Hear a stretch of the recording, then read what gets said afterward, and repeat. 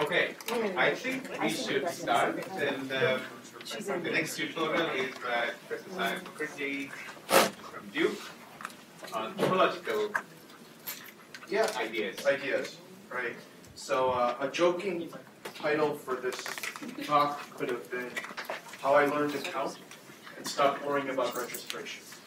but we'll get there, and then I'm really excited to be here, and thanks for the invitation. And don't worry so much. There'll be some slides in here that are a little bit mathematical. There'll be some slides in here which are more for biologists or morphologists, but we will not go crazy into math. So, at some level, we're trying to digitize and understand representations of shapes that we can use.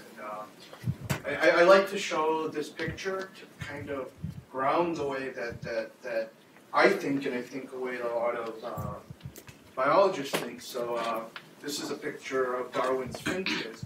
And one of my colleagues at Duke, Susan Alberts, who I think was a fellow here in Society Fellows a while ago, pointed out something that I think is really important, in that pre-Darwin, the Linnaean view of organisms, right, was very Platonic.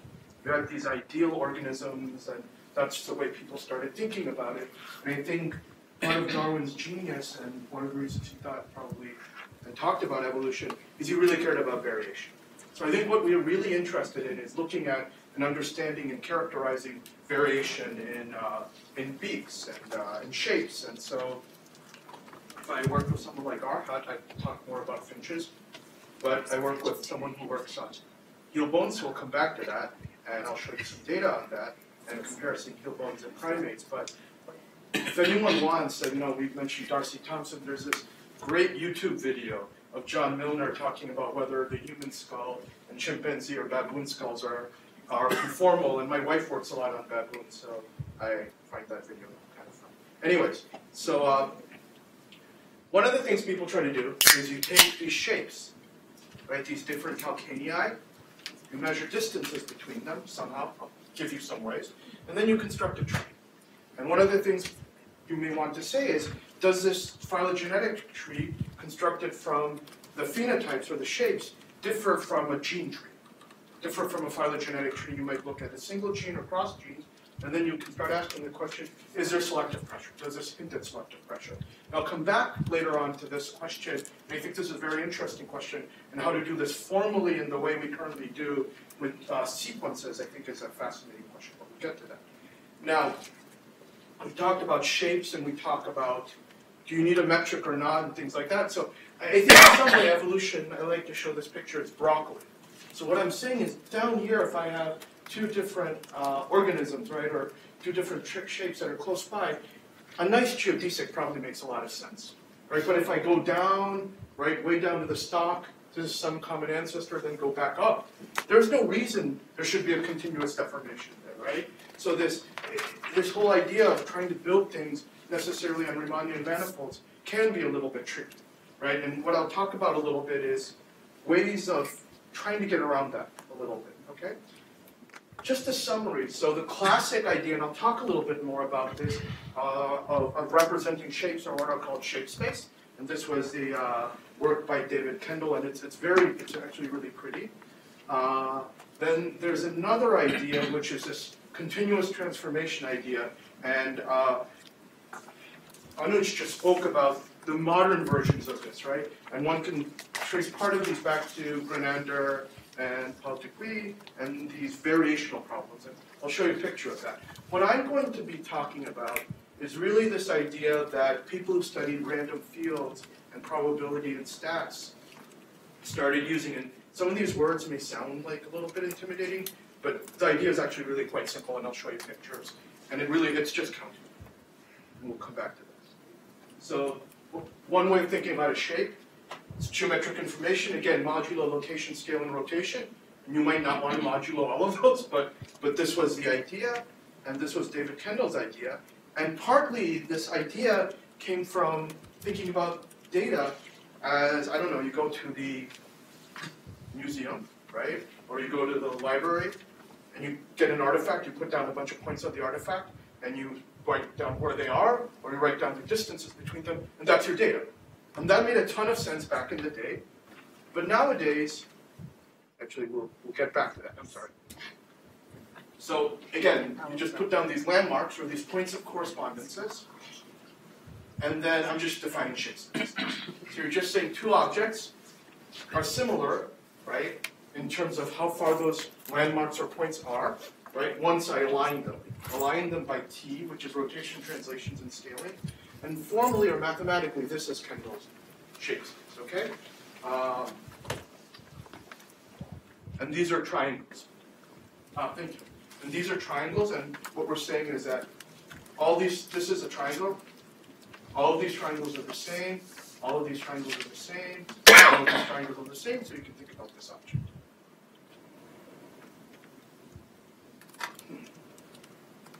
Right? I need the... Yeah, it's just for laser, it's not. not for that.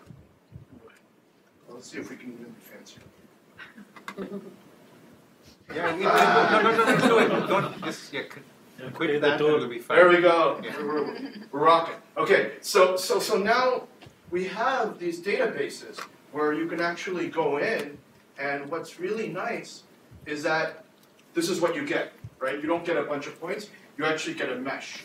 And so you can think of this as your raw data, and I'm going to come back to this, and this is actually kind of a relevant point, in that if I look at the data format, these 3 points, this is the 3 coordinates, right? And then these things right here are telling me which coordinates I'm putting together to triangulate the mesh. So this is actually what the data looks like. And I'll come back to this, and mathematically this can be constructed as what's called a simplicial complex, right? But I'll get back to that in a second. Okay. Now, this continuous procrustes picture, or the picture on surfaces that Anuj was talking about, is I can take a bunch of teeth, I can put down some landmarks, I can draw a little region around them, and I can ask you how much energy does it take to move one to the other, right? And you know, versions of these are called continuous procrustes, and my colleague Doug Boyer and my other colleague Ingrid Devashis, who I work with, have been really pushing this type of approach, and I work with them on it. But I'm going to talk about a slightly different approach today, which is using homology, and I'll tell you what I mean. So topologists love to say a coffee cup is the same as a donut, and let's show that. Okay? And you really wonder, any discipline that tells you that a coffee cup is the same as a donut, maybe you shouldn't be using them for data analysis because they're not, right? But we actually will, and I'll show you how, right? But the point is, these are shapes that I can move between. I can stretch from one to the other. Now, it turns out that if I look at some data, you can't just stretch one to the other. So these are fly wings, and this is from David Houle, who's a quantitative geneticist, I guess, and he has flies that are abnormal, so these are mutants. And if you go and actually look at them, the number of lobes are different. They lose veins, they gain veins. And my point there is that these are qualitatively different shapes in a way. And trying to continuously transform from one to the other is tricky. So there's this question, and this is what we're going to try to do, is how do I model shapes without requiring landmarks or diffeomorphisms, right? How can I transform the data into representation that I can use standard methods for? And what we want is, ideally, this transformation should lose very little information. This transformation should be nice. I hopefully can do standard statistics or probability using them. And this is a really important point, and I think this is a point that Anuj was really stressing, which is you can transform anything any way you want. You can look at features. If they don't come back to the original shape and mean something, then scientifically it's really hard to say things. Okay? As you said, otherwise deep learning would have solved everything.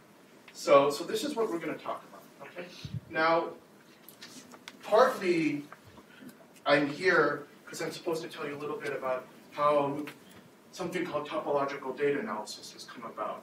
And this idea of using multi-scale topology to capture geometry. Okay? And I'm going to show you pictures of how people do that. And I'm going to show you the summaries, statistical summaries or mathematical summaries of data they use to try to do that. And there are going to be two summaries that we talk about. One's called an Euler characteristic, and the other one's called persistent homology. Now, one question is, why do we want to use summaries? So the argument behind using summaries is the inference problem on the entire data might be hard. Okay? The inference problem on the entire data might not be robust. If I perturb the data a little bit, things could change a lot, right? And so the other question is, I might not be interested in capturing the exact geometry. I might want to ignore certain perturbations or invariants, okay? And one of the summaries I'm going to talk about is something called persistent homology. And I'm going to show you how it can possibly do it.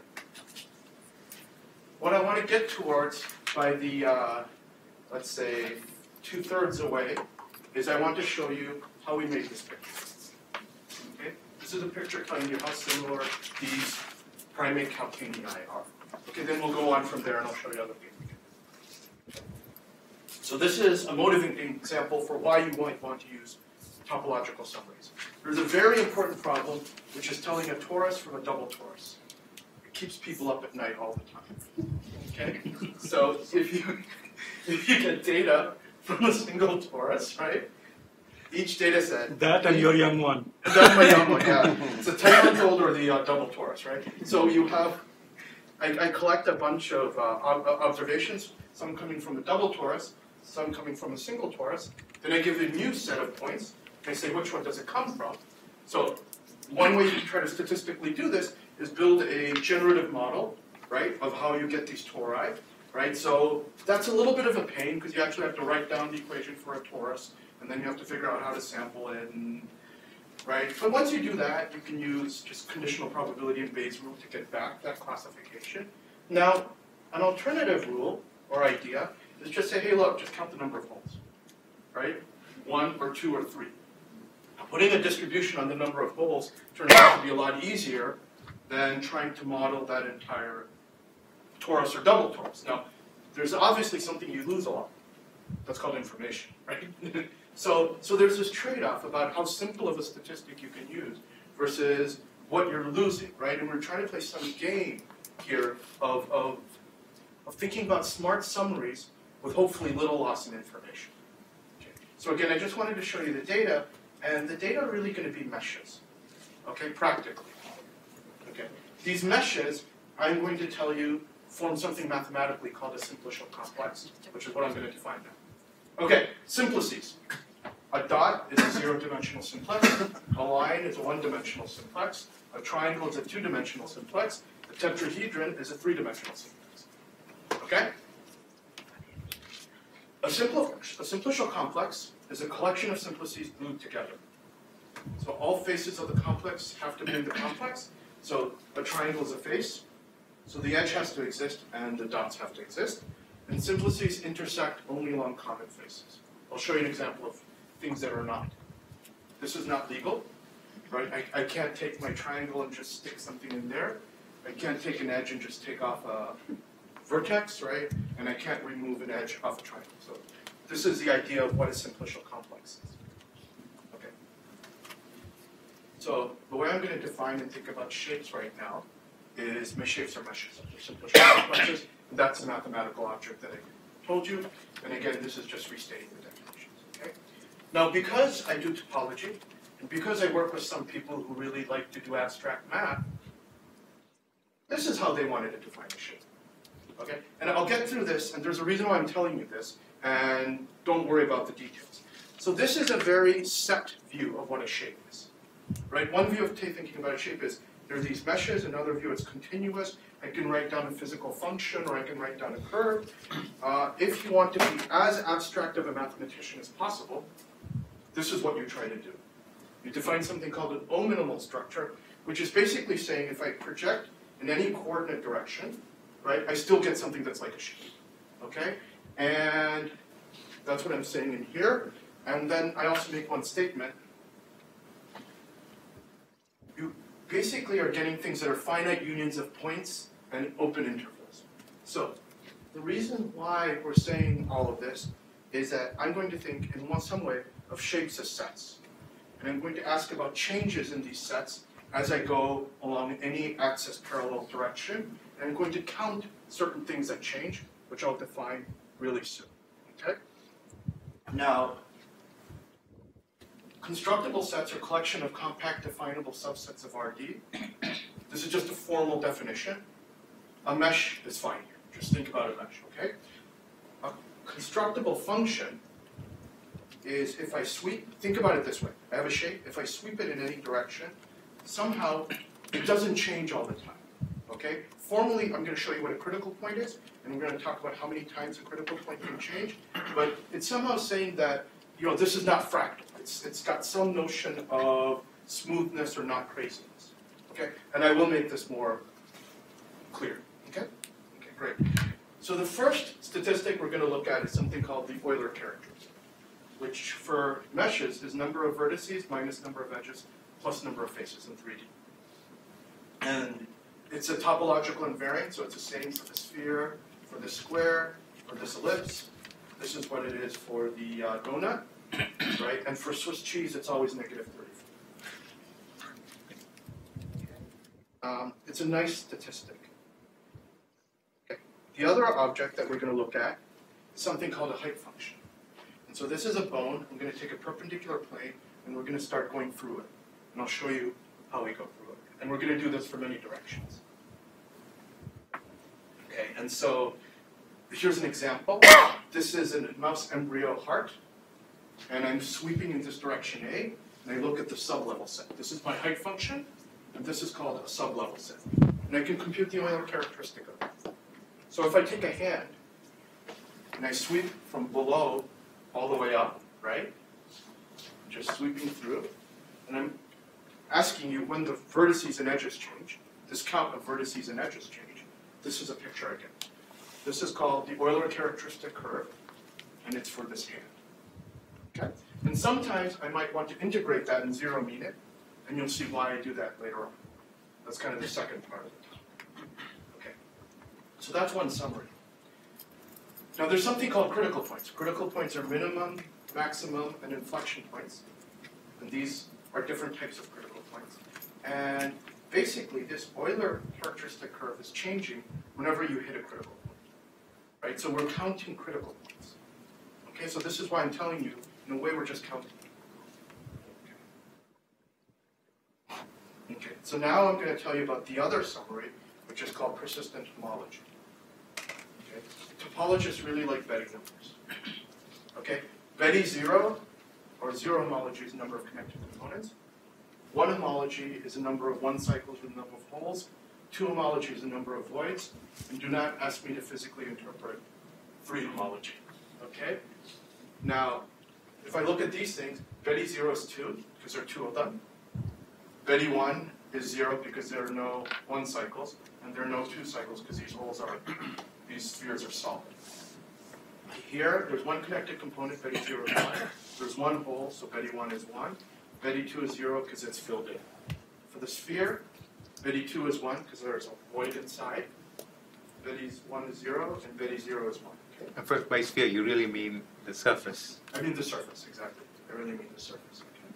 So this is a notion of Betty numbers. Now, one of the things that's absolutely, completely amazing is a long time ago, all of this construction, right, could be turned into algebra. You can basically use linear algebra to construct and tell you what these Betty 0, Betty 2, Betty 1s are. And that was really the genius of any noter. So that's just an aside. Now the version of homology that we're going to use in the analysis is based upon something called Morse theory. And I'm going to give you a 30-second introduction to Morse theory using pictures. Okay? This is a more advanced field than what I'm showing. It's beautiful, it's rich. But what I'm pretending is I'm back in North Carolina a few weeks ago, maybe a month ago, and there's a big storm coming. And fortunately, I don't live in New Bern, but the rivers are rising. Okay? I'm going to say, as the rivers rise, what happens to connected components here? And that's a question about Betty 0. Okay, so the first thing when the rivers rise is I notice that I see a feature down here. Right? This is the first point that you hit as the water rises. Okay, so the next point you hit as the water rises is here, right? And this has gotten filled in a little bit. Go a little bit further. Something is happening here, right? This got filled in a little bit. And then when I go a little bit up, what you notice is this was separate from this, but now they merged. Okay? So if I think about this as a picture, right? This object was born here. This is the first time this connected component showed up. And then this thing was born later on. And this thing died very quickly because a little bit later, it got eaten by the other one. So that's a birth and a death. Okay? And so I can just go up and go through this entire connected object. And this is called a persistence diagram. It is a summary of the critical points. Whenever something changed, it changed at a critical point. And this is giving me pairings of critical points in a way tracking. Okay? And again, this is a summary of your data. Now, formally, what we'll actually do is, remember I showed you that heel bone, and I showed you a plane, and I showed you that I was filtering through it, right? And I was looking at Euler characteristic curves and how this thing changed. I can do persistent homology there as well. I can basically take that plane right through the object, and I can construct a very similar type of diagram. And I actually will. Okay. Here's another way people think about persistent homology. They define filtrations. Filtrations are formal subsets of each other, but I have a bunch of points, okay? I want to think of this as an object, right? Now, for a topologist, this is stupid, right? Because it's just Betty zero is the number of points you have, and everything else is, there's nothing. But then I can start thickening. I can start saying, okay, when do I start getting one entire connected component? When do I start seeing a one cycle, right? So at this point, a one cycle was born. Later on, that one cycle disappeared. And the last thing that's going to happen is this thing's going to fill in, right? So in a way, you can think of this was data sampled from a torus, slightly thickened, and I'm looking at what changes as I thicken the data. This is a multi-scale notion of persistent homology. And so what persistent homology is doing is it's just tracking when I get a change in a homology class. When does Betty 0 change as I thicken? When does Betty 1 change as I thicken? Right? That's what it's capturing. Okay? And formally, this persistence diagram, you can think of it as a bunch of points. The diagonal has infinite multiplicity. I'll tell you what I mean by that. And all these points are above the diagonal because things can't die before they're born. Okay? Now this is, any statistic you ever use should probably be somewhat stable. So if this is a curve, I have the red curve and I have the blue curve. Okay? Gives rise to a red diagram and a blue diagram. And I can try to measure the distance between these two diagrams. Red diagram and a blue diagram for the Betty 0. For Betty 0 here, yeah. Yeah, exactly. In higher dimensions, we could look at Betty 1 as well, but here it's just Betty 0. Exactly. This is exactly the Morse function picture I showed you before. Now, you can measure the distance between the red and the blue by basically just trying to find the nearest points, right? And then for points that don't match, you just match them to the diagonal. And so basically, I'm looking at a bijection between the points x and y, red to blue, and I try to find the set of bijections that minimize the squared error. Okay? There are other versions of this. I could have put a p here, and it could be called the LP Wasserstein metric. The L infinity version is called the bottleneck distance, but you can start putting, and you can make more clever metrics. So people think about making clever metrics. Can I push you a little bit more on that? I mean, I've seen Wasserstein being used, and I always wonder what's the reason of this particular choice, but you just said there are other possibilities. Yeah, absolutely. Too. So, I mean, the popularity of Wasserstein, why? I mean, why Wasserstein? Maybe too? Because the way you said it, these bijections are needed. And so I use it to Wasserstein because I also do a lot of probability work and do things on Markov chains, so I'm happy with the Wasserstein too. But practically, actually, this is not the best metric. And there are people like Steve Ado and others who've come up with much nicer metrics, which have in a way better properties. I mean, properties is one thing, but there should be sort of interpretability of, like, these things are being introduced in births and deaths, or somehow the cost, you know, let's say in my problem there is a cost to these things. Somehow it should show up in the. So okay, so I'll come back to this now. I have a very basic bias. I'm a Bayesian statistician. What it means to be a Bayesian statistician is you believe in two things. You believe that there is a generative process, right? And that has a likelihood, and you believe that as much as you can, you have priors on your parameters in your models. Okay? Now, in a lot of what I'm talking about, and what I've stated here, is I have, in a way, deeply violated the first principle of being a Bayesian statistician, which I've completely ignored the generative process. I've gone straight to some summary and arbitrary metrics on summaries. Okay? So, what the field needs is this question of how I push forward a notion of a likelihood onto these summaries, right? And that would suggest what metrics make more or less sense, because that would suggest what your noise model is, okay? So I've pushed all of that under the rug. I've just told you this is one metric. I will use it on real data. I'll show you what the results are. I promise you this is not the best. I have a colleague of mine, Catherine Hess, at EPFL, has been looking at actually what you're talking about at the end. She's been looking at these neural trees, and she's looking using other metrics here that I think are much better. Okay, but this is a choice. We'll go on. I have quibbles with this as well.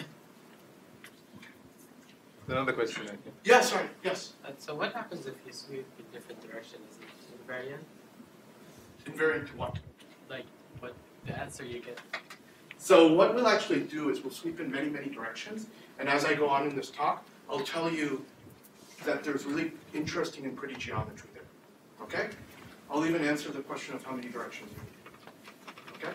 We'll get there. Yeah. So, excuse me. Yeah. So these sweepings are invertible too? So I will answer this question of, well, whether it's invertible or not as well. Okay? So the point is, if you go in any direction, you lose a ton of information. However, the argument is, if I take enough directions, hopefully I don't lose a ton of information. And I'm going to quantify that. Okay? Okay, so all we want to say is that if these functions are similar, the diagrams should be similar. What we really, really, really want to say is you can go back in the other direction. But that's not true. You can't go back in the other direction. You just take one direction. Okay. Now, this is a formal way of saying what the Euler characteristic transform is. Okay, all it's doing is you're saying that M is a mesh. This is my fancy way of saying a mesh, but M is a mesh. And what the Euler characteristic transform does is looking at directions on the sphere. Each direction on the sphere is one of your sweeps, and it transforms what we did into a set of Euler curves, which are these up and down integer things. Okay? So that is what the Euler characteristic transform is. Another way you can think about it is take your shape, go in direction V, up to distance t, that's your sublevel set, intersect that with the mesh, right, and compute the Euler characteristic, and just sweep. This is a notion of the smooth Euler characteristic curve. You take the original Euler characteristic curve, integrate it, subtract out the mean, and what's nice is now you've taken a shape and turned it into a curve, an L2. Now statistically, what's nice about this is what Anuj said earlier. Statisticians really, really can do a lot with curves. There's an entire area of functional data analysis which was discussed where we can measure distances between curves, we can model curves, we can do a ton of curves. So now I'm telling you, just take a shape, turn it into a collection of curves, and then model those. Right? So that's basically the philosophy. So can I just clarify something? You're always, when you calculate this Euler characteristic transform, working with a hyperplane which is one-dimensional, smaller than... That's exactly right. No, there's no reason why... Because you could have done it... Yeah. I could have done it with local hyperplanes. Yeah. I could have done... what I'll tell you later on, towards the end of the talk, is I'm doing signal processing. This is nothing but doing signal processing with a different type of integral. It's not the usual type of Riemann integral we use. It's what's called an Euler integral. And you can choose whatever filter or object you want on that. Right, but I'm doing the most brain-dead, simple thing right now. Okay, I'm just seeing how far we can get with that. So always codimension 1. Always codimension.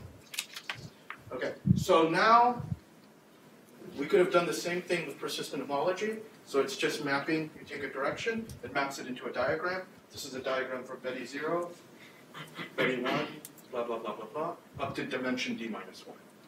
Okay, so that's what the persistent homology is. For anyone who cares, there's a commutative diagram. I don't think anyone cares. Okay. So what you can actually do now is measure distances between shapes. I take my first shape, go in direction V, I get a curve, take shat2, go in direction v, get a curve, smooth them, and just take the difference between them, for example. Integrate this over all directions. My computer does not want to integrate over all directions. You have to discretize, and we'll talk about that discretization soon. Okay. Could have done the same thing with the diagram. Take the shape, go in direction v, shape 2, direction v, measure the distance between these two persistence diagrams, integrate it over all directions, okay? And I will show you results. Now there's this question of how many directions do you need, right? And versions of this idea have been studied because a very classic example of this integral geometry idea, or this topological idea, is something called the Fourier transform, right? And this is how we do like micro-CTs, for those of you who work with micro-CTs. I take my object, I do a ton of x-rays from many, many directions, right? And then there was this question of, given these many projections of these x-rays, how do I get back my original shape, okay? And people can do this, there are constraints, there's nice work done in this, and there's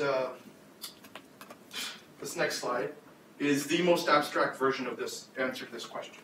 So Pierre Shapira, who is a mathematician, gave very, very, very weak topological conditions under which that inversion works, okay?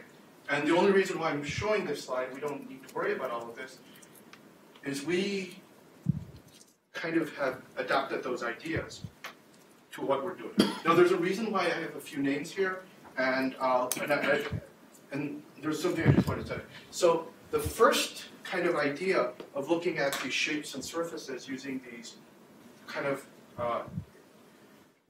sweeps in different directions that we did was with a colleague, longtime colleague of mine, Catherine Turner, who's a mathematician, and then a colleague of mine, Doug Boyer, who's a morphologist. And we showed that this is injective, where you don't lose information if you take enough directions. And we did this in a very kind of almost algorithmic way. We almost give an algorithm for being able to piece these back together, okay? And then later on, we didn't include Doug because it became almost pure abstract math, and we showed under these very abstract topological situations. You can do it, some other people did it as well around that, but the point is you can both invert these two. The only reason I put this up is there's one point I want to make, which is there's this very abstract area, or somewhat abstract area of geometry and topology called sheets. And what was nice is this result and our result is one of the kind of, I would say, first versions of using sheets for actually a real practical problem. Okay. This question, how many directions to So, Sayan, going back to the integration over the directions. Yes. How do you know that for this object, the direction v1 should be matched with the same v1, or it could be a different v1? So this is a serious issue, okay? So there's something I've hid under the rug, which I was going to come back to, but you just nailed me on it, right? So I'm assuming that someone, as best as they can, has registered all of these, right? Rotationally. So, rotationally, right? Right? I've assumed that. Now that's not a trivial thing to do. I've actually worked on this problem, and it's a pain in the ass. But I'm assuming that that's there. I'm going to give you a version where we relax that in a few slides. But now I'm just saying that all the directions, I think, mean the same Can't thing. you build the registration inside the metric itself? You have a metric. You could. Just put an infimum over all. You could. Yes. Do you have an idea about the continuity of this mapping? With respect Yes, to I deformation actually do, and I was going to talk about that in a second. Okay. So this mapping is Lipschitz. And you can, this mapping, right, if I were to change the shape somewhat, the metric or the distance will be smooth, okay? And it'll be smooth in an infinity domain. This mapping is less smooth.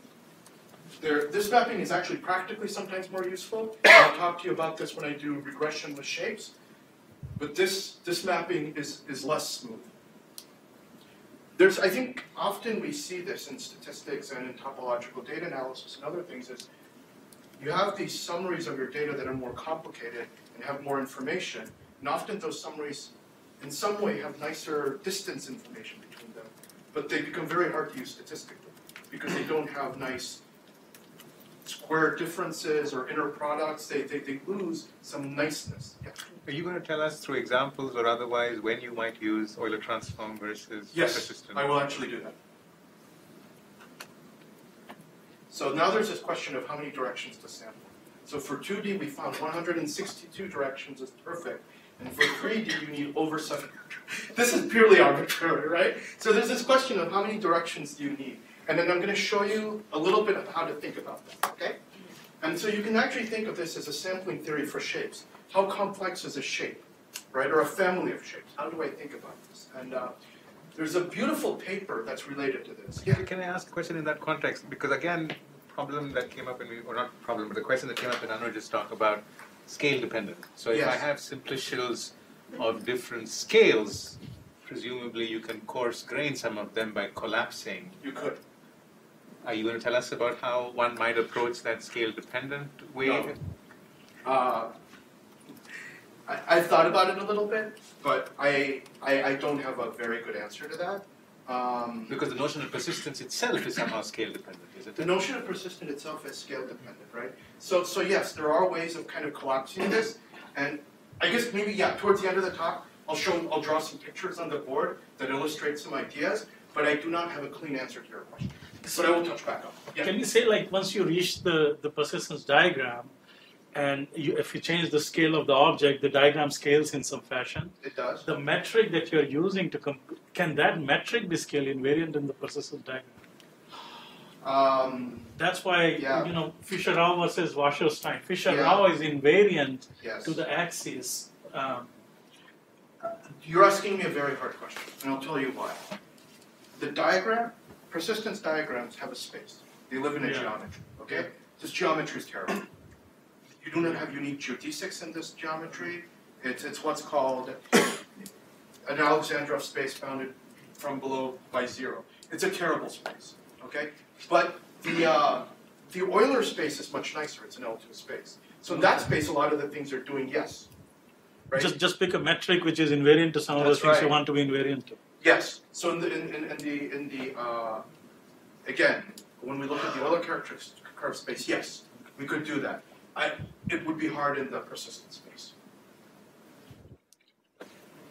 Okay. So this is this really nice paper by Arnold where he said, if I tell you where the critical points are for a curve, okay, he asks the question, how many topologically different functions, ones that you can't stretch to each other, are there that can give you these critical points? And he writes down a closed form solution, which is amazing.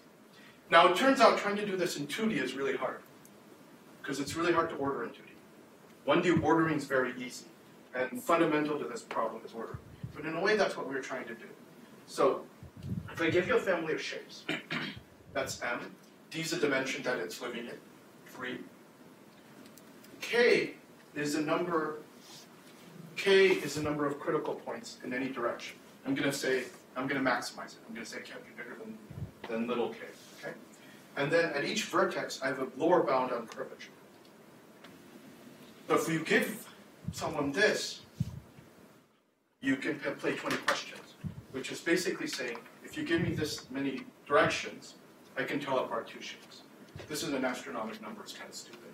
But in theory, you can tell apart any shape given a fixed number of directions.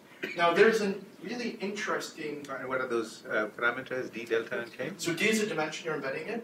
Delta is the lower bound on the curvature, and k is the number of critical points. Maximum number of critical points in any direction. Delta is lower or upper bound? Lower bound.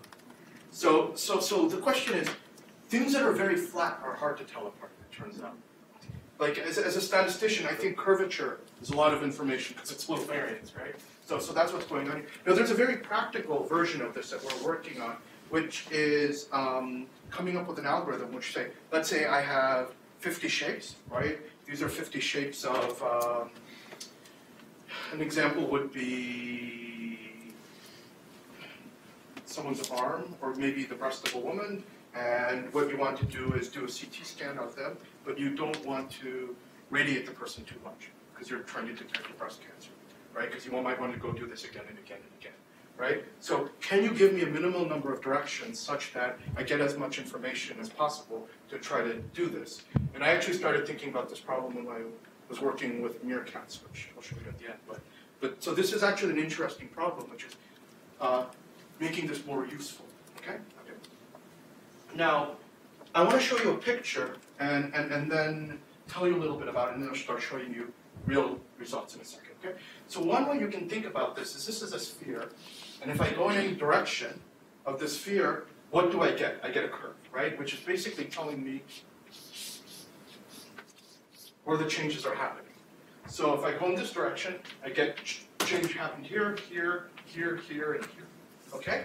Now I can ask you the question, if I go in a slightly different direction, right, can you tell me what the curve would look like? And what the previous result and what we're showing here is that either the persistent homology transform or the Euler characteristic transform is chopping up the spheres into little planes. And each of these little planes, you have a linear function that turns this one into what would happen there, right? And that's why you have this nice structure. And I think this is what I was getting at when I was answering your question, right? So you're really chopping the sphere up into different parts. And those different parts are where it starts self-occluding or things like that, right? And so one way of actually thinking about modeling shapes is draw random points, make this a point process in any direction, and now you just have a mixture of these point processes, right? And in theory, you should be able to pull that back to a shape, and I'll get back to the inversion thing. And this is this question that we'd like to get towards a sufficient statistic. So a lot of TDA, right, I think a lot of Anuja's complaints about features are because they're summary statistics, right? They don't give you all the information. They don't let you come back. And so this is this idea of how far can we get towards something that is a sufficient statistic. Okay. Alignment is a pain. So one way of thinking about this problem is think about directions as random, right? Each of the directions are random.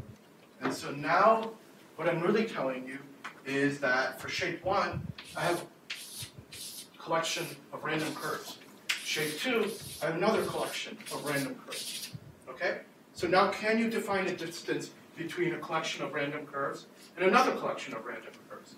We know from probability theory, in theory you can, right? If these were just collections of curves and there was a measure on them, I could look at Wasserstein, I could look at various other divergence metrics. If I give you empirical ones, I can measure empirical distances, okay?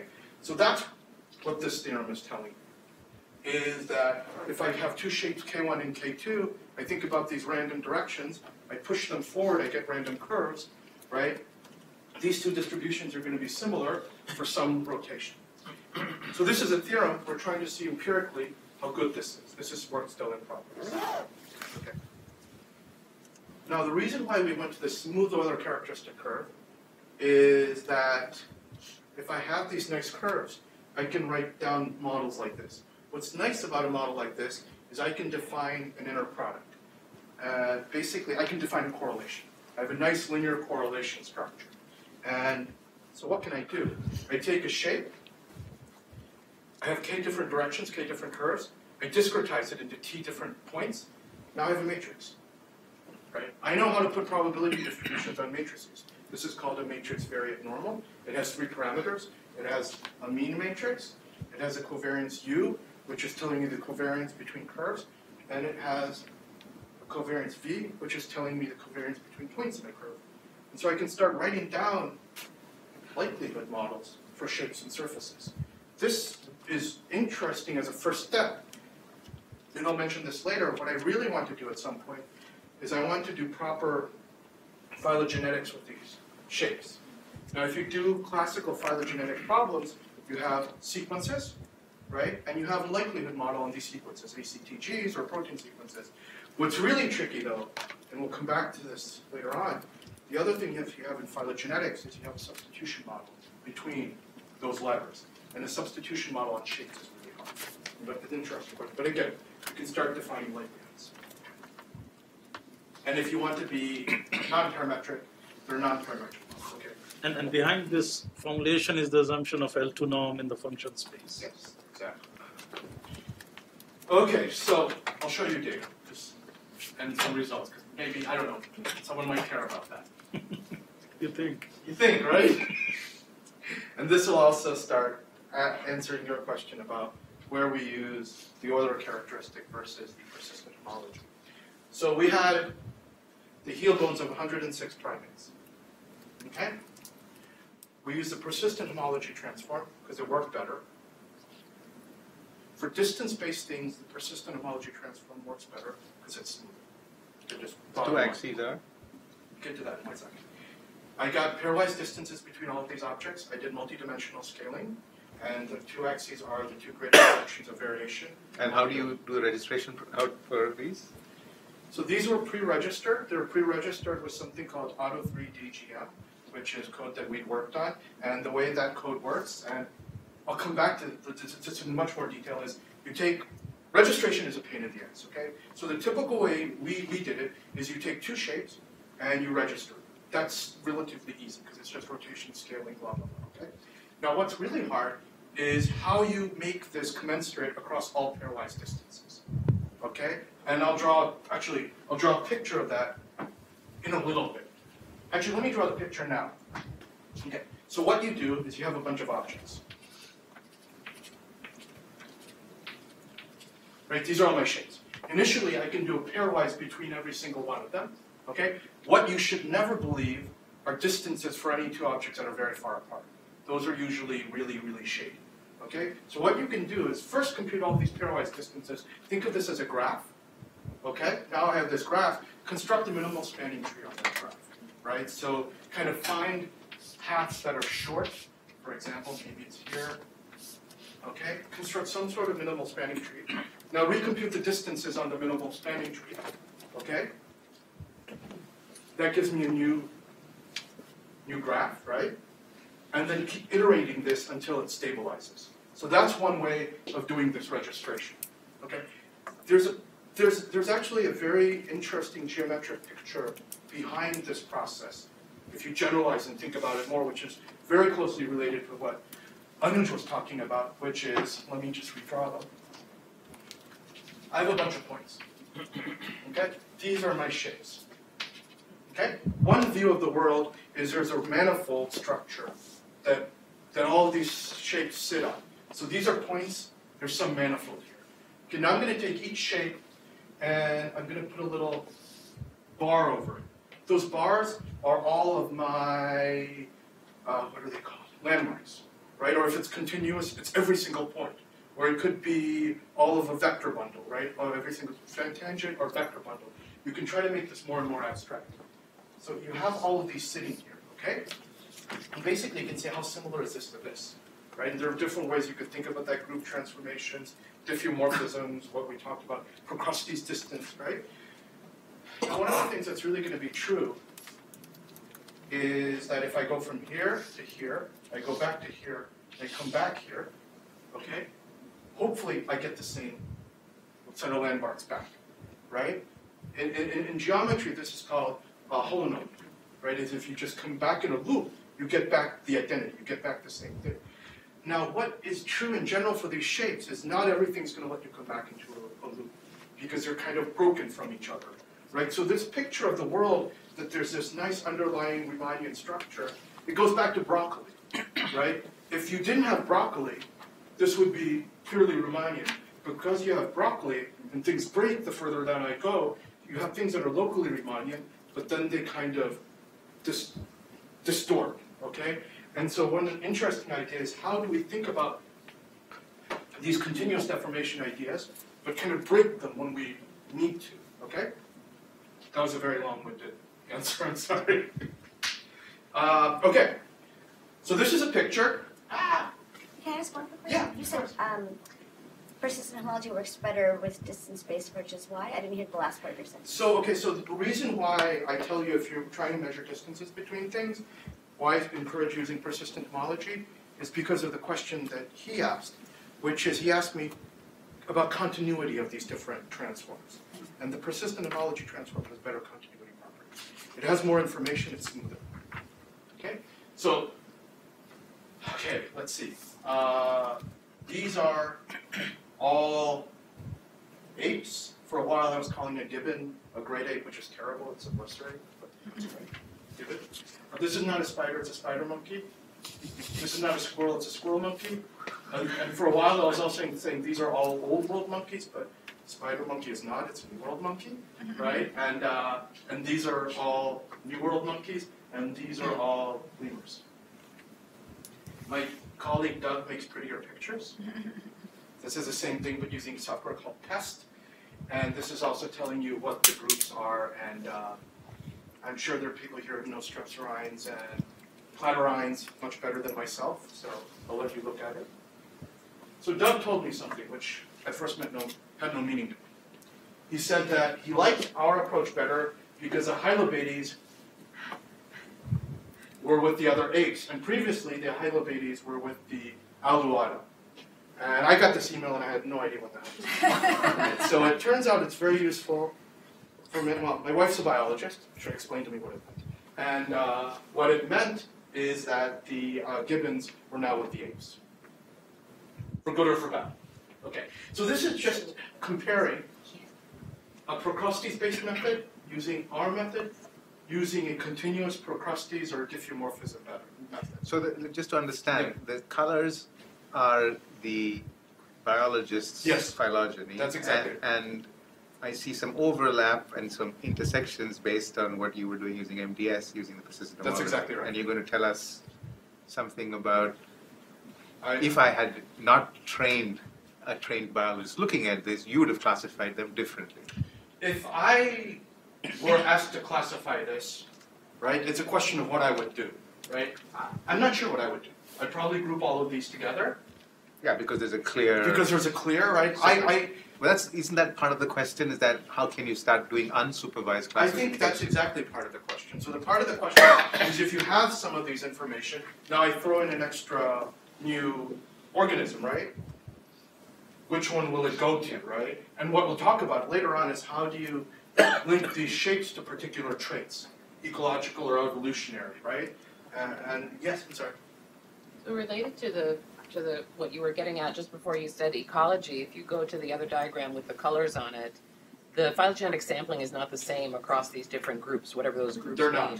And so you would draw different shapes if your phylogenetic sampling were different. So I'm wondering if you're going to get to phylogenetic correction. So I will get to it in a little bit. So when you think about doing regression, let's say we were trying to regress on a shape, okay? You would want to build in like a mixed model, right? You basically want to correct for this phylogenetic structure. And now I will mention that later on, right? So yeah. Yes? Can you go to the statement that your biologist made? So I think philosophically I have... I'd like to make just... Oh yeah, please do. I wouldn't say Doug is my biologist. I'd say my wife is my biologist. But Doug is one of the biologists that I work with a lot. But yes, absolutely. In this particular set, he was your biologist. He was. This particular set. I don't have one. And this goes to the sort of phylogeny question also from the back. I find this a little bit dangerous because it says, oh, this is the one that agrees with what I thought the best. So I think this is a great point. And this is a point that drives me a little bit crazy, is that I do a lot of work in statistical genetics. And it's easier for me to do work there to know, because there's a null model, right? I build a null model, I see how something varies from that null model, and then I say it's interesting or not. And one of the things that's really hard, I find, in a lot of morphometrics is that we don't have good clean null models, right? So we're just saying something, well, this is what I think, this is what I believe, right? A lot of our registration, how do we validate things? People stare at them, and they say, hey, look, these look like the landmarks that I know about and I care about, right? And I don't know immediately how to go beyond that.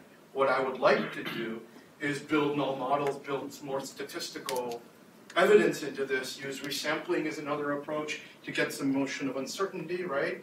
But I don't know how to more rigorously answer this question without having a null model, right? It could be statistical. Another way, it could be developmental. We have different kind of developmental growth models, give rise to different shapes, use that, right, to kind of get this notion of distribution.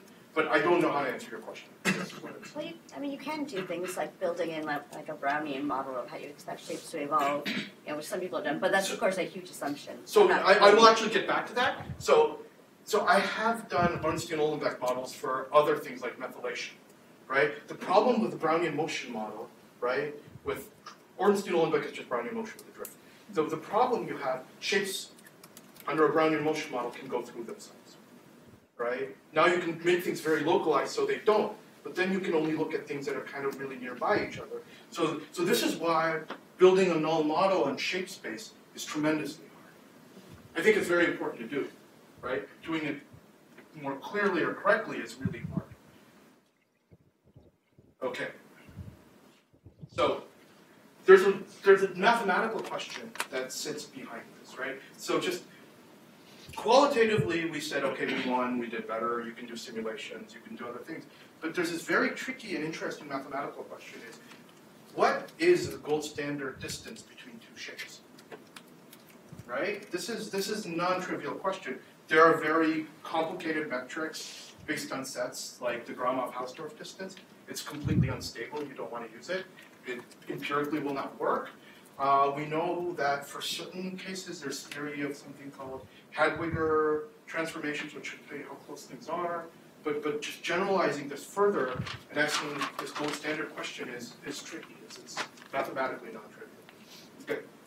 I want to get towards regression on shapes, and we'll get to that pretty fast. Can I ask you a question before you go to that? So your representation, you start with an object, and for different directions, you get these different curves, and you said that if you have enough directions, this mapping is invertible. Yeah. But do you know how to actually invert it? I will get back to that. Okay. I'll show you a picture. Okay. So sometimes people care about brain tumors in biomedical applications. So this is a glioblastoma. And what we're doing is, this is a gene expression data. These are morphometric features that radiologists have kind of pre-selected. These are just 5 numbers that don't have much meaning.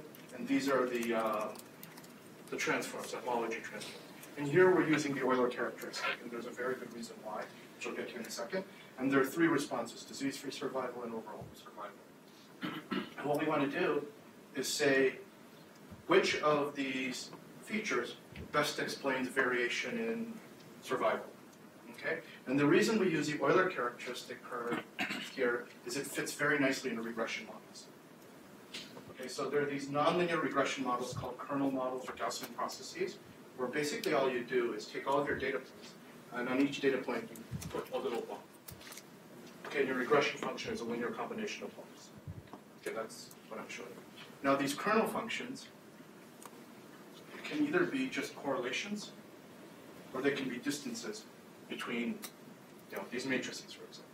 And then once I have these distances, I can define something called a Gaussian kernel. This is called a Cauchy kernel. These are 2 of the ones we use. And then we can ask for which of these do we get better or worse predictions in terms of disease-free survival. And what you find is that we do a little bit better with our method. Now, what's interesting is gene expression doesn't do very well. It's too unstable. Methylation would probably have done better. And the more nonlinear, heavier tailed kind of kernels tend to do better. So all we're trying to show here is you can start now describing how the shape is correlated to some phenotype that you're interested in. Now let me see one other thing. There's this question about why the hell would something topological have anything to do with disease-free survival, right? And in certain cases, the surgeons know that they do. If Betty 0 is very large, if you have a bunch of little small tumors, right, sometimes the probability of it becoming metastatic goes higher. In certain types of breast tumors, surgeons know that if it's a sphere with a void in the middle, so you have like a bunch of dead stuff in the middle, you have better prognosis for those. That's Betty 2. So an interesting, important question, I think, is what do these geometric and topological features have to do with the underlying physiology and molecular biology of invasion and other things like that? And understanding that better is really important. Okay. I have a question. Yeah. In any of these tumors or whatever, if the shape doesn't change but the properties, like the elastic properties change, how does that fit into, or it doesn't have any So that's a great question, and I think that's what I was hinting at. Right? In a way, what I'm hinting at is that the real thing is not the shape. in a way. The real thing are these elastic properties, the probability of things becoming more kind of invasive, sticky, right?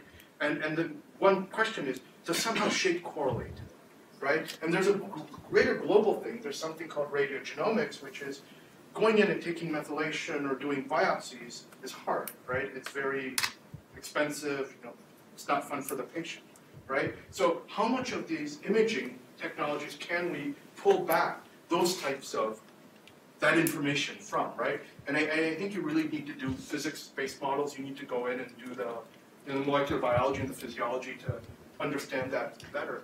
Yeah. Maybe just continuing along that, if I just use, as you said, this is all very closely related to things like the radon transform. If I weight the radon transform appropriately so that depending on the path, sorry, not depending on the path length, but I weight the path length by the kind of property, then wouldn't I essentially, if I had information about the property, get a weighted version of the Euler characteristic transform yes. or the persistent homology? Yes, you should. I mean, it would make sense to do that. And like, for example, if you look at the colon and the crypt, right, there's a very particular structure that we know that they grow in, right? So in one way, you can even weight it by not taking other directions, because right? But yeah, exactly. That would be very interesting. So this is the last part. I'll go through this quickly so you can look at, talk about questions. You can say, what parts of the shape are most associated to variation? This was your question. Can you invert? Can you tell me what subimages, right, are the most relevant? You can think of this as variable selection or subimage selection. So I'll give you the data set we're looking at. We're still working on this. So this is work in progress. I have 50 molars from 5 different primate genera. We're not looking at working with the tumors in this case because we supposedly understand this better. Okay, these are the 5 different primates. Okay? They're all very nice. They have molars. And so this is the idea. We take the different species, we turn them into these Euler curves. We associate the Euler curves to the phenotype, which is what do you eat. Oh yeah, by the way, I know that some of these things eat mainly leaves, some of these things eat mainly fruits, some of these eat mainly insects. And we correlate to that, and we want to come back and tell you which parts of the shapes are most relevant to do this, okay? So yeah. So this is a picture of how we do it. So these are just different directions. These are these slightly different directions, and that was that picture I was drawing here. And for these different directions, as I scan through, where I hit the curve, this is my shape, are going to be slightly different points. Okay? And basically, from these 3 Euler characteristic curves, I can come back and triangulate that point in theory. Okay? So this is really a ray tracing or a projective geometry inversion argument. Okay? And that's how we're actually doing it. Right? But there are a lot of parameters. How many directions do you go in? How big of a cone to use, right? So we're trying to figure out how to set all of those in a stable way right now. And also how finely you sample. How finely you sample is a really important parameter, right? So we're working on all of these things right now, which is why I can't give you definitive results. And what's even actually really tricky, and we're working hard on this, is how do you build a reasonable model where you know what's going on? How do I do simulations of shapes where I actually control the differences between the different classes or with the shape? So we're building random field models where we can actually stick in where the differences are and trying to do this a little bit more carefully. And it's tricky. It's actually somewhat tricky. But this is the inversion question that we're working on. I just want to show you one last picture, and then I'll tell you what we're looking at. So I know from an unsupervised analysis you can tell these apart. Right? So this is an unsupervised analysis, and this is a method that, remember I was showing you a picture here, and I was saying some of these cluster and have holonomy, some of them don't. So this is a method that can break those. And when you break those, they start clustering a little bit more nicely into what these things eat, right? And if you don't break them and use something that's just more of a continuous diffusion, that happens less. That's just what this picture is showing, and this is why we think we should be able to do regression on this. Because if you can do something unsupervised, you should really be able to do it supervised. Okay, things we do. Localizing this transform, right? This is signal processing. You take a signal that you have you're interested in. You take similar subsignals like Fourier or or dictionary elements or whatever, correlate them, write down how correlated they are. That's your summary statistic. This is classical signal processing. You can think we're doing the same thing here, just using different form of integration. You're using something called Euler integration. Similarly, you can do dictionary learning. For those of you who know that, I can tell you more. I told you about reconstructing shapes. This, I think, is a really, really interesting question. How do you do proper phylogenetics in this space? And how do you build substitution models? This is something that I'm really interested in, and I can just talk very briefly about, is how to extend Procrustes, continuous Procrustes, diffeomorphism-based approaches to the case where not everything is diffeomorphic. It's just diffeomorphic in patches. I think is a really interesting question. Graphs and networks. So these are my collaborators. These are a lot of people who I talked to. They're people who funded me. A while ago, I went to a technical school down the road. This was my favorite bar, which is shut down, and I think is like Novartis now. And I can tell you about meerkats for 2 seconds, or you can stop and ask me questions. Yes? So you mentioned that finding substitution models to apply this kind of framework, which I love that idea, the phylogenetics of shapes, but how are you going to start to, how can we start to get at what are right substitution models? I think that's a really hard part, right? So one suggestion, which I think Anjali you made, right? Which is take Brownian motion. Just take all the coordinates on the shape and do Brownian motion, right? And that's actually not unreasonable.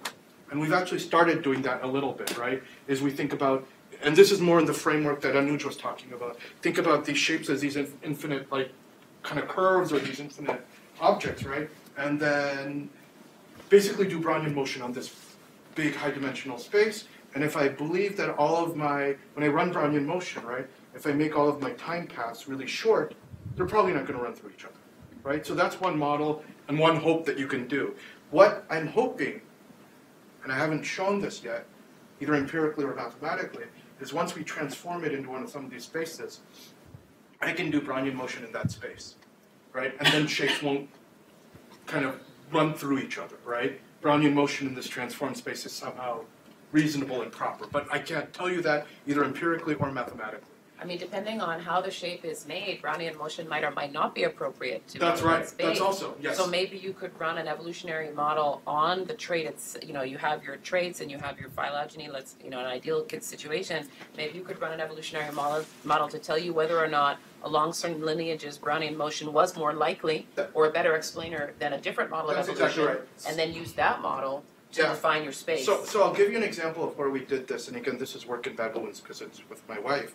And we looked at methylation as a trait. And we looked at different lineages of baboons. And we asked, do you have Brownian motion or do you have, you know, a drift term on any of these things, right? And we also try to correct for what you think about the file. So we did that kind of with methylation.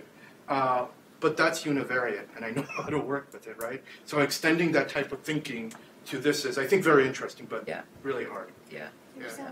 There's a person who, Julian Clavel, over in, well, he's just moved to London, but in Paris has been playing around with these approaches with OU models, and also, you know, some other evolutionary models with multivariate data, even with actually really high dimensional data sets. He had a paper come out this summer using, I think, close to 1,000 landmarks. I'll take a look at that. Because we're doing something similar with Gaussian processes. And this is with Doug and Ingrid. And, you know, it kind of works, but it's very hard for me to know what's right or wrong. Yeah. Right? So especially when you're trying to reconstruct the evolution of complex shapes. Yeah. So this is, If anyone wants to know about meerkats, you can ask me later.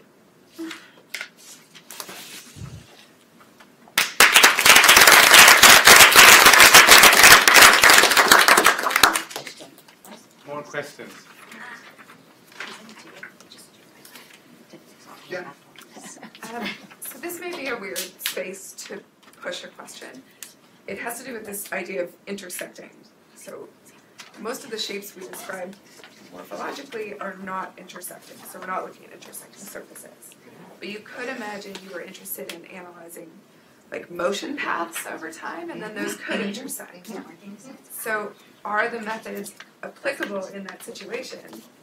Like, can you do that, or do they get upset if you have non-Euclidean space? Yes, I will give you two versions.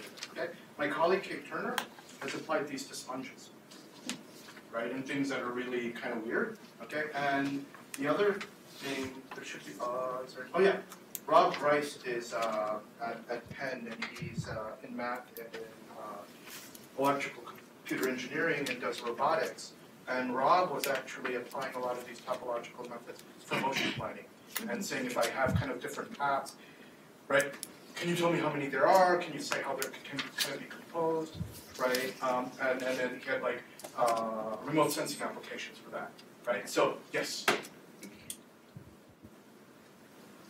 Let me just, now that we are enjoying this discussion. Yes. So you have these representation and you have a way of inverting them. Does it make sense to talk about averages in this space and inverting those statistics? That's what I would like to do. That's once I get the inversion formula working, Right. I'd like to get averages, notions of clusters, variance in that space, and come back and show you cool pictures. Right, like not just the cool pictures, I think. No, but summaries. Yeah, the summaries, because the Yes, the principal component, there is a lot to tell. What I from really that. want to do is do straight up normal Bayesian statistics in this space, Okay. and then come back. I mean, I have my own biases, but That's yes, fine. but that's what that's what I would like to tell you is a valid thing to do. I'd like to tell you, so that theorem that I showed you for that moduli space in terms of dimension, Right. number of directions, right? Like we did that because we did math and we wanted to submit a math paper. But the more reasonable, practical reason why we wanted to do something like that is I want to say at least for some family of shapes, this transformed space is some notion of a linear vector space, right? And in this linear vector space, I can start doing more classical statistics and be okay with it, right? And then theory bring it back. And bring it back. Be able to judge the choice of metric there, like which means are more meaningful, which averages. Yeah. I think there are a lot of, so there's something else that I didn't say. So I lied in a way. This whole talk in a way is a lie, right? Because I told you I did everything without registration, right? And that's complete, in a way, bullshit because I had to have them registered to be able to say these things are similar, right? In all the approaches that I told you. The only approach that would work without the registration is thinking about the directions in random. Okay? But again, when you start thinking about the directions in random, there is an implicit registration sitting kind of underneath everything, right? So, in some way, I really like this picture of having these points, right? And you put things that you care about above these points, right? And parts of them move nicely, parts of them don't. Even I think it's a physical space model. I think something similar is going to be true, right? And this way of how to partition that, I think, is interesting. More questions? Sorry. So with the non-model, like one way you were talking about doing it with Brownian motion, so you just have the surface move at random. But if it might be worth to have it, then you could simulate it physically. Yeah. For like by growing parts of the bone. That's exactly right. So I have my biases. I'm a random person. If I were a more deterministic, physically oriented person, and I think in this case, this other approach might be better, is exactly what you're doing. You actually build developmental models. You write down developmental models. They have parameters.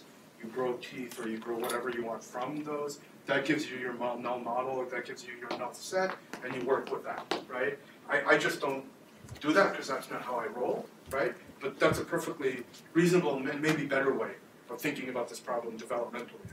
We are talking about morphogenesis, so maybe that's a better way. But even then, those models themselves also have biases. They do. So you might say, okay, I think that the more curvature you have, the more you will grow.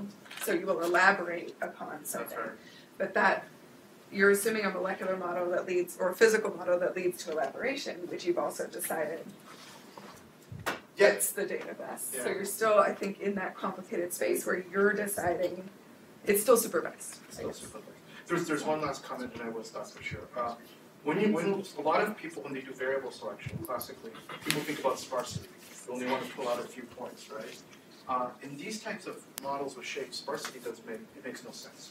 Because if I believe that this point is relevant, all of its neighborhood points are probably relevant, right? And you probably also want to weight this somehow by curvature and things like that. So how to build those in there is also interesting. I'm done. Okay. There are no more questions. There's lunch upstairs, but let's thank Anuj and Sayan again.